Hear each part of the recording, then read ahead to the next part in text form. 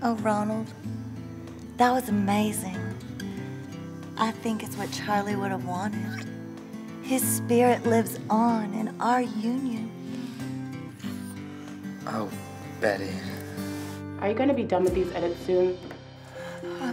Yes. You have 3 days to finish the copy edits on Tragedy Between the Sheets, and I see you're way behind. Most people know me as Evelyn, the quiet, nerdy copy editor at Wrightwood Publishing. How's your more important project coming along? It's going. The kind of girl that nobody notices. Especially best-selling author Drew McClintock.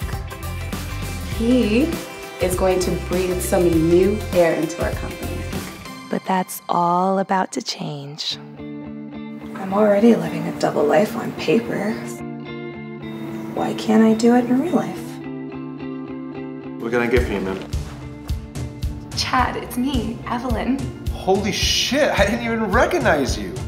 Keep it down. Tonight, I am coming out as my alter ego, Maxine.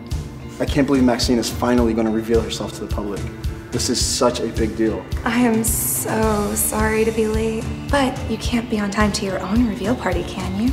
Do I know you from somewhere? I don't think we run in the same circles. Oh. Newest Brightwood superstar, Miss Maxine Powers. Well, it looks like Maxine has something better to do than chat with the likes of us.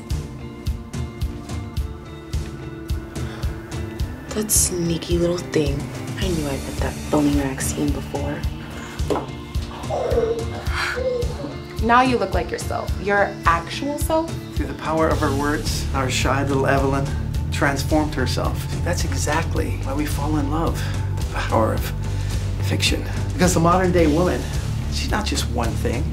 I present to you Miss Maxine Powers.